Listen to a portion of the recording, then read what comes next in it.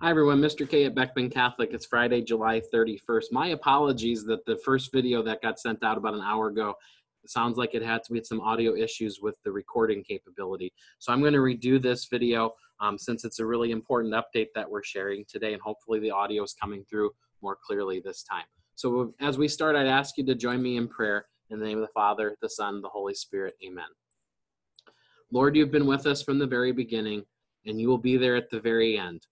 Looking back over our lives, we can see that you were with us even when we were unaware of your presence, guiding us and drawing us closer to you. Give us courage and confidence in our futures, believing that your hand is upon us every day, whether we are aware of it or not. Amen.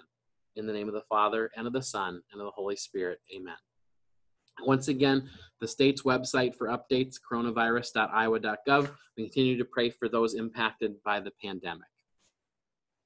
Couple of reminders. First off, e-registration is available for the next school year. We'd ask you to visit the website that's listed here on the update as well for instructions, or refer to the emails that have been sent out earlier this week. Please sign up for a registration time if you're coming in person on Tuesday, and that's the first step that's on the website, and that's from 10:30 to 5:30. New families that are coming to Beckman Catholic with incoming 7th, 9th graders or at other grade levels, if you're new, we invite you to come at 6 o'clock, and we'll have a kickoff meeting in the auditorium, followed by some food for you as well. The focus of today's update is on additional information on our reopening plans.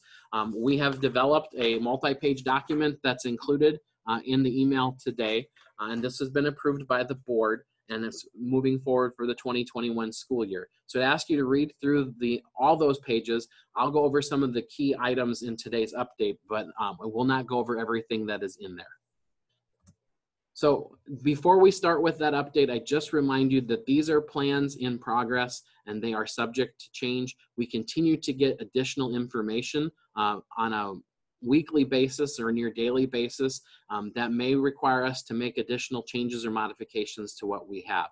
For example, in the last week, the CDC has come out with additional guidance. The Iowa Department of Education and Public Health have come out with additional guidance.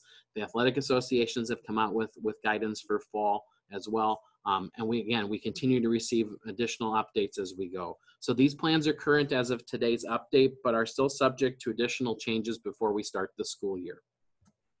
So there are some key items that I want to go over today. The first one is the school schedule. So as part of that, the board has approved that our students will be attending school in person 5 days a week on our regular school schedule. So that's Mondays through Fridays. You are most likely aware that Western Dubuque's schedule to start the school year will be Mondays through Thursdays, and they will not be attending in person on Fridays. We met with Western Dubuque officials earlier this week and learned that they're intending to keep that schedule in place through the first trimester of the school year, which would be about mid-November. So what that means is from the beginning of the year until about mid-November, we will not have bus transportation from Western Dubuque on Fridays. With that in mind, there were some families that indicated on the survey we did a couple weeks ago that they may have some issues with transportation on Fridays. So if you do fall into that situation where you need assistance with transportation, or we also had other families that expressed a willingness to help families who are in need of transportation help on those Fridays, we'd ask that both of those groups would please fill out a Google form, and that Google form is listed here. On the page. It's in the update today as well. We would ask you to have that completed by Monday, August 10th. Again, if you will be in need of some help getting kids to school on Friday because of the lack of Western Dubuque busing, or you'd be willing to help a family that's in need, please fill out that form, again, by Monday, August 10th. Also, there's been some updates to the student and staff health screenings. We will be asking you to do these at home before coming to school each day. In yesterday's updates we received from the Department of Public Health and the Iowa Department of Education, they did give us a new screening criteria for high risk and low risk symptoms. So I'm going to go over those just in a little bit. So if you have any high risk symptom or you have 2 or more low risk symptoms, you are asked to stay home and are advised to seek an evaluation with your healthcare provider. So high-risk symptoms, again, if you're exhibiting one of these, you're asked to stay home. That's a new cough, shortness of breath, difficulty breathing, or a new loss of taste or smell. If you have 2 or more of the low-risk symptoms that are on your screen, fever, muscle body aches, fatigue, sore throat, runny nose, congestion, nausea, vomiting, and diarrhea, you would be asked to stay home and consult with your healthcare provider on next steps. Many of you, or we had a number of comments asked in the feedback we got on the survey about what happens if there's an exposure. So if we have learn of a positive case here at school, we'll work with the Office of Catholic Schools through the Archdiocese. We'd also work with the Dubuque County Public Health Department, and we would follow the guidance that they would provide for us, along with the guidance that was given yesterday by the State Department of Education and the Iowa Department of Public Health. The key to these situations would be is who has had close contact with a positive case. Close contact is currently being defined as being within 6 feet of a positive case for 15 or more minutes. We would provide that information, maintaining confidentiality, and then between the school and public health, we would work with those who are potentially exposed. That could lead to an up to 14-day quarantine for individuals, and these things would happen on a case-by-case basis. So in the document, there's a little bit more information. I'd encourage you to read about that. But please be aware that if you have an exposure to a case, it could be up to 14 days that you would be asked to stay at home. A couple other key items that are in today's, in the big Return to Learn plan that we're presenting and providing with you today. First off is physical distancing. We will work to do this to the greatest extent we can throughout the building. We will be working on this over the next couple of weeks. We have our Return to Learn group meeting next week in particular to go room by room, area by area to make these determinations to figure out how we can best implement distancing strategies. We do know that there will be circumstances and situations, though, where we're not going to be able to physically distance based on classroom enrollment numbers, classroom size, the furniture we have in classrooms, for example. And in those instances, the board did approve that mask or face shields, some type of face covering will be required to be worn when we can't physically distance in an area. So some of those examples could be arriving or coming and leaving school. It could be moving between classrooms during the day. We know from Western Dubuque that they'll be requiring them on their buses. If you're riding a bus for us for an extracurricular activity, we'll be requiring them as well. If you're coming to and from lunch or waiting to get lunch in the serving line, and in other situations, again, where that physical distancing isn't possible, we'll be requiring students and staff to wear face masks or shields, again, some type of face covering. We're going to work to the best extent that we can to make physical distancing happen, but again, it's not going to be possible all the time. But we've also, as a result of this and the feedback we received on the survey we did after the initial letter went out 2 weeks ago, we are going to allow for more face coverings in terms of masks.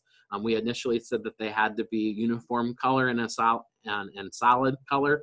We've changed that instead to allow for individual designs and colors as long as they meet appropriateness in terms of what we look at in our dress code policies. So if there's a question about whether or not it's appropriate, don't wear it to school. If there's a concern about it, that would be something at the discretion of school staff. But we're trying to make this a little wider because we know many of you have purchased masks already. We know many families have made masks, and we want those to be able to be worn so that this is as least inconvenient as possible. Speaking of other items that we have at school, Mass is a central tenet to our Catholic faith. It's the perfect prayer. We want to continue to have Mass opportunities available for our students. We will be having Mass at this point on a weekly basis, but in order to practice social distancing and physical distancing, we'll rotate classes who attend Mass on a weekly basis. Our current plan at this point would be to have 2 grade levels attend per week, and then another 2 grade levels would attend the next week, and then another 2 grade levels would attend the 3rd week, and we'd have a 3-week rotation for that to happen. Also in the update today, there is some information about if we have to go to remote learning during the year, what that would look like. Our hope is that we don't have to go to that option, but we have listed some information about that. The item that's of more urgent importance would be that we have an at-home learning option that's also been approved by the board for families who would like to exercise that initially here for the first month of the school year. The expectation if you're doing learning from home would be that you participate in classes like you would here physically in the building. We will use Google Meets or Zoom to be able to do that with students, and students would log into class using their Chromebook and then participate in class as they using either that Google Meets or Zoom software. Teachers would also then be asked to check in with those students at least on a weekly basis as well. If If you're interested in exercising that at-home option, we're asking you to enroll in that using the following link that's listed here on the website. It's also listed in the forms as well. We would ask you that you complete this one per student as well. For each individual student that would be exercising this option, we'd ask you to fill out the form one at a time. We're asking for that to be completed by 3 o'clock on Monday, August 10th. We will then contact families that have expressed the desire to exercise that option to make arrangements for material pickups before school begins. One other item I wanted to mention today is about immunizations. Many things at this time have been relaxed or waived, or deadlines have been extended. One of those that has not been extended is immunizations for students. So the state hasn't waived those requirements. Students do need to have those up to date in order to attend in person on the first day of school. So we included in today's update a chart with that information. If you're not sure if your son or daughter or your child needs up-to-date immunizations, I would encourage you to contact your healthcare provider. They should have that information and be able to assist you with that information as well. A few other items just to note today. First off, substitute teachers. We mentioned this in Monday's update as well. We are always looking for substitute teachers, but in particular this year with the circumstances, we'd love to have more people on our list. If that's something of interest to you, the requirements or eligibility to receive substitute authorization have changed to have at least associate's degree or 60 semester college hours. If you have more education than that, a bachelor's degree or higher, then you would be eligible as well. You also have to be over the age of 21. You do need to take a course through the AEA. That course is listed, or the information is listed here for KeystoneAEA.org. You can go to that page and learn more information about the substitute authorization class and then the process of getting the licensure for that as well. A few other items. The Booster Club is taking pizza orders through next Friday, August 7th. Pizzas are $10 to $12 each. They'll be available for pickup on Sunday, September 13th. The form was included in today's update. You can contact Michelle Kloss or Cindy Raker with any questions. And last item, if you haven't picked up your Benchwarmer tickets for this year's raffle, we would ask for you to stop by the office and do that. We appreciate your help with this fundraiser, and if you have any questions, please contact Christy Thier. That's the update for today. Again, thank you for your patience, your understanding, your flexibility. There's likely more changes yet to come. We ask you to just hang in there with us. If you have concerns or questions about our current plans, please feel free to contact us here in the office. We'd be happy to chat with you about those. I also ask you to continue to pray for a successful start to the school year.